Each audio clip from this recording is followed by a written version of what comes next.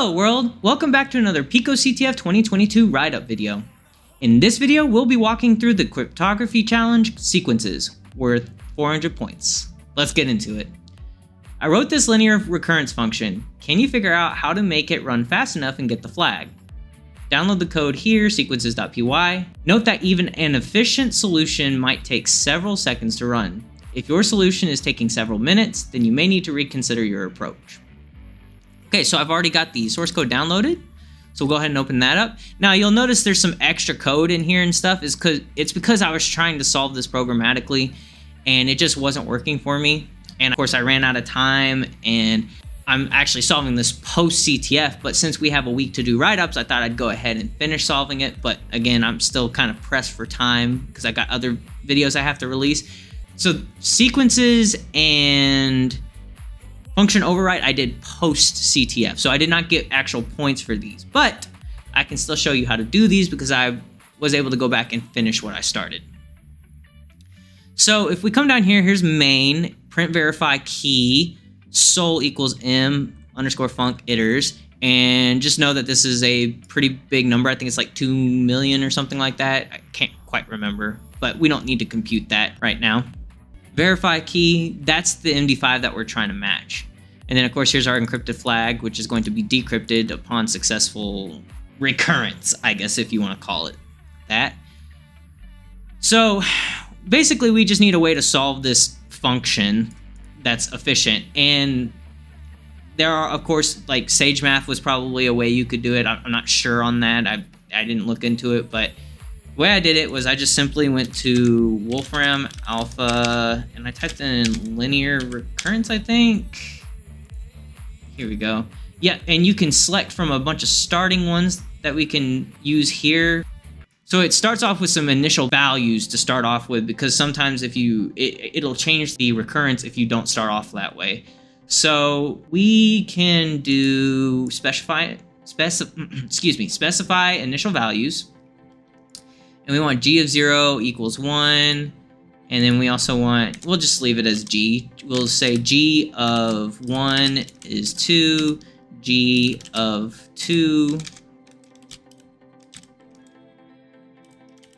is 3, and g of 3 is 4. And then of course we'll have, go ahead and space those out to make them a little bit more readable. And of course we have our linear recurrence function right here. So all we're going to do is copy and paste what's in here into what's over here. And notice we're using I here. I think that's fine. I think it'll still work with I. But let's go ahead and change all of these to G's. And then all we need to do is press this equals button and we should be able to solve it. It didn't like it. What am I missing?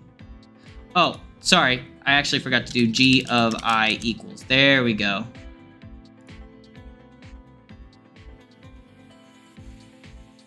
Okay, this looks right. So here's our expanded equation, or sorry, our recurrence equation solution. And theoretically, this is what you would want to put in here to make it go faster, of course. Again, it didn't really work for me, so there's probably another way to do it or a better way to do it. But we'll just click on it and it'll automatically fill it in for us, which is great because that'll lead me into our next step, which is just calculating what that 2E7 value was at the top. And it looks like it's 2 million, 20 million, whatever. And if we come back up here, iters is what's getting passed into mfunc, so that's exactly the value that we're trying to essentially get in the program. So we'll take this actually, and what we're gonna do is, normally you can just do a comma and then like I equals, like this, and then, oops, didn't mean to do that. You could grab the value and copy it in and it'll solve it for you, but this didn't work for me. So I actually had to, unless it works this time for some reason. No, it doesn't look like it worked. What if we use I as a variable though? Well, if that actually finishes, and I don't know if it will, in case it doesn't, what we'll do is, and it doesn't look like it did. So what we'll do instead, of course, is we'll just open up Notepad, we'll paste this in, we'll replace all the i's with this value. Place all, okay. Close that out, we'll grab this, and we'll paste it in here, and then we'll press equals. So it was able to calculate that, but it's a decimal approximation. So it's not fully expanded, and you kind of have to pay for Wolfram if you want to get the fully expanded version or download the whole data.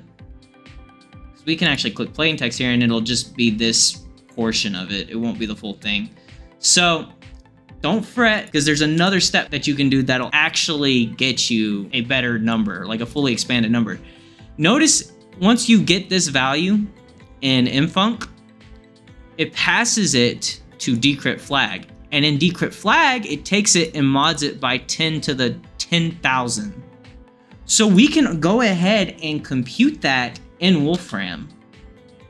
So we can just go mod 10 to the 10, 1, 2, 3, 10,000 and do equals. And we should get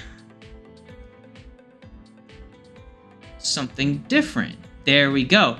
And you'll notice that you can do more digits, and it'll load more digits for you. Now, it'll take you a second, but you will eventually get all the digits. There's, I think it even tells you, yeah, 10,000 decimal digits. So just keep clicking more digits, and you'll eventually get the full thing. I actually already have the full thing over here for us, but you'll notice you can't actually highlight this. It's like an image. But what you can do instead is go to inspect, and then you see it in this alt text, and you can just copy this chunk. Notice the dots. You have to finish doing all the more, what was it? More digits button until it finishes, right? Until you get to the end. And then you'll be able to, of course, inspect. And then again, you'll notice you'll be able to copy the number you need, which is what I did. So what we can do is we can comment out this. We don't need that being called. And we can uncomment this. And we can comment out this part because we've already done that. Save it. And now if we run it, yes, Python file, you'll notice that we indeed got our flag. It decrypted successfully. That means our hashes matched or were verified properly. And I don't believe I actually put this in yet. Let's go ahead and do that.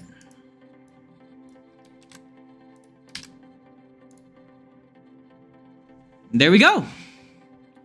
If you enjoyed the video, drop a like and subscribe to the channel to show your support. Turn on post notifications to get regular injections of cyber content directly into your feed. Check out our Patreon, join our Discord, and follow us on Twitter.